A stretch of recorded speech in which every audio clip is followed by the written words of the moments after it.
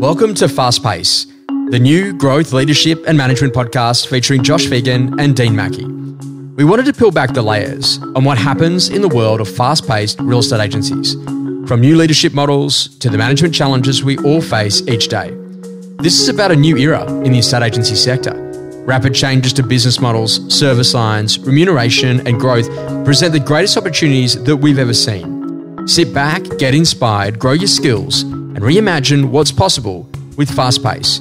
Every Friday, wherever you get your podcasts, on Spotify, Apple Podcasts and Josh Phegan Digital. Stakeholders versus shareholders. Who are they and what do they matter? Inside of any business, you're going to find that there are a group of people that are stakeholders.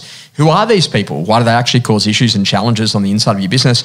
Then in addition to that, who are shareholders and how do they relate to what actually happens inside of a business? Dean, we've seen lots of this. What is a stakeholder and what is a shareholder and what's the difference between both? Yeah, interesting conversation. Sometimes they can be the same person, interestingly. So if we sort of just start with talking about a stakeholder is really anyone who is affected by sort of, your business really, the policies, the decisions you make, your business operations. So these could be internal or external. They can be an employee, they could be a supplier, they could be a customer. They could be a community. So there are stakeholders in your business in different ways, in different levels, and so. And they can also be a shareholder, of course. So, stakeholders, of course, these people have a significant impact upon the reputation and performance of your business, really. If for the long-term success of your business, if your customers, a stakeholder, and you're not giving them what they need, then you'll probably lose them as a customer, right?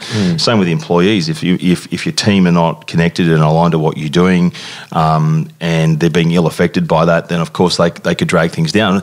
The converse is true, of course. If they're aligned and connected and everything else, then that could have a significant impact upon, how you're performing, your brand recognition, people's willingness to want to stay in a business, get attracted to a business. All those things are really important to stakeholders and can affect the long-term success. If you take a shareholder, I look at shareholders on a couple of levels, I guess, because there are shareholders who really provide capital into a business to help fund it, and they own a piece of equity in that business as a consequence of that, and they receive profit and distributions and obviously enterprise value over time. And that would be a traditional sort of way of looking at it, really. But I sort of think of shareholders as a bit more than that. I think of shareholders in our businesses, certainly what I just said, but equally they're people who want to contribute and drive and help the business move forward. Now, just because you're a shareholder doesn't mean necessarily you're a manager, decision maker or whatever, but you're definitely a leader, right? So you might contribute to the business decisions, i.e. on a quarterly basis or on a business planning basis, but then you sort of get out of the way in our business anyway and let the leadership group that's responsible and assigned the task of delivering against that to go and do that.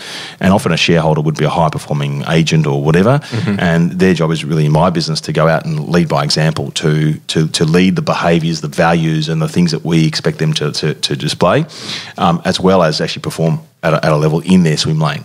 And so for us, it's an investment, but it's also an active investment in demonstrating what we'd like to see. So, shareholders could actually be quite negatively impactful on the business if just they put their money and they behave badly. So I sort of look at it and go, because they're a stakeholder, it's even more important as a shareholder once they've invested and the business has said, yep, we're going to allow you to move through that gate and become an investor in the organisation and a shareholder in the upside, that the rest of the business, those stakeholders are in the business, can actually see the right behaviours out of those shareholders, because if we don't see that, then my stakeholders actually can become disengaged and disconnected from the business. So a shareholder who's behaving in a not aligned manner can have a significant effect on stakeholders. And so if you've got a shareholder or a principal who's out there even in the marketplace and the customer has a crap experience, I mean, the brand damage is compounded quite a lot by the fact that they're a shareholder. It's even worse. So I'd say that anyone who's a shareholder of the business, their behaviours are so much more under the spotlight than anyone else's. It's a really interesting part. I always think that, people get into business ownership for a couple of different reasons. The first one is ego. Hey, Dean, did you know I'm a director? Did you see where I parked? Sometimes they might get into a business because it's legacy. I really want something to pass down to my kids. Sometimes they're investing money and they're actually looking for a very specific return. So, hey, I'm going to give 100 grand. Can I have 10% back in my return? Then the next one after that, sometimes they're actually doing it for control. So, Dean, I actually need to be in control of this business. with full reference, I actually think I can do it better. So I actually want to get out and run it. So you've got to start to run around. It's actually okay for people to invest and just want a return. And we all need that at different points. It's called venture capital, right? In a lot of these businesses. Well, obviously for a lot of businesses to actually expand and grow, it needs that, right? So to actually be part of that, and if you can see that the business is actually performing well, then that's a really. But I often find there's a lot more emotional attachment to it, right? The thing is though is that if you went and you bought 1% of BHP, expecting to go in there and tell BHP how to run their business is probably an unfair expectation, right? So you've got to understand what are you in it for. So if you're a minority partner or a shareholder in a business, or even someone with 15 or 20%, if your swim lane is listing and selling real estate, sure, give all the feedback in those areas that perhaps you can. But in terms of running a business, if someone actually in there knows how to run a business, or they've got experts who know how to run marketing, or you sort of got to let them do their job, right? Because otherwise, all you're doing is hamstringing the business, right? So having contribution and input is really important, but I think that contribution and input is how to influence culture, how to influence the rest of the team's behaviours, how do you help the team get to a higher level of standards and higher performance. And I think if shareholders do that in their swim lane, then they actually make an awesome contribution, which in turn gives them a return on their investment and helps the business grow. So it's sort of learning how to play a role which is interdependent of each other, if that makes sense. So what are you bringing to the table to how do you help the business grow? I think the trick is how do you balance the needs of both a stakeholder and a shareholder, and especially when they're both, right? Because if you think about it, if the stakeholder if a stakeholder's unhappy, whether it be employees or customers or whatever, and that can actually affect the financial performance for the shareholder, right?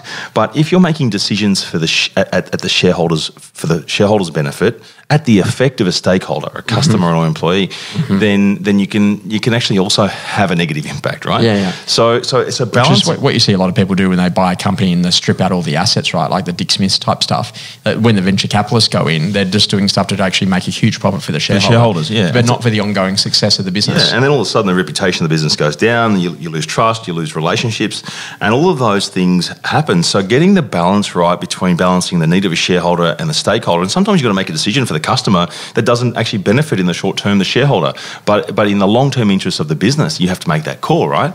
So learning how to thread the needle across both of those is actually quite crucial. And there's a lot of people who become shareholders in our industry that have low levels of business acumen and highly emotional states of being, and will come in and create all sorts of issues because they're actually not understanding perhaps a bigger business decision for something, or maybe they don't like someone in particular, right? They don't like that individual, but that actual individual is an awesome performer. But because they don't like them, they want the business to get rid of them.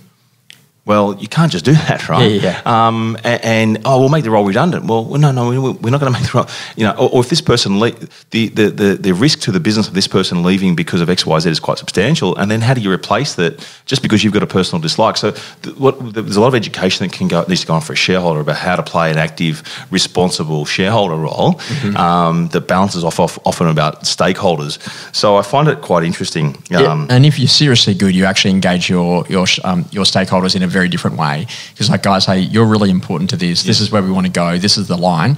And so one of the key things that I get with you guys is I've got this unbelievable Dow Jones slide deck, and it's got a whole range of things that actually talks about the values of the business and the numbers and the key things that we need to be aware of, as well as technology and initiatives and all of those things, so that we make sure that we're in pure alignment. And that's a fantastic outcome, because it makes it a lot easier for me to be able to make sure that I'm walking in and talking about the right tech stack or the right initiatives that you guys have got going on, as opposed to other things that I might know in market. It's important for shareholders to be aligned on that too, and sometimes they are and sometimes they're not, but making sure they're all across that before the wider business, right? So then you want your shareholders to lead any of those initiatives through, or whatever it might be. So that's exactly right. The key is how to get alignment, and when things are out of alignment, then you're dealing with a messy business.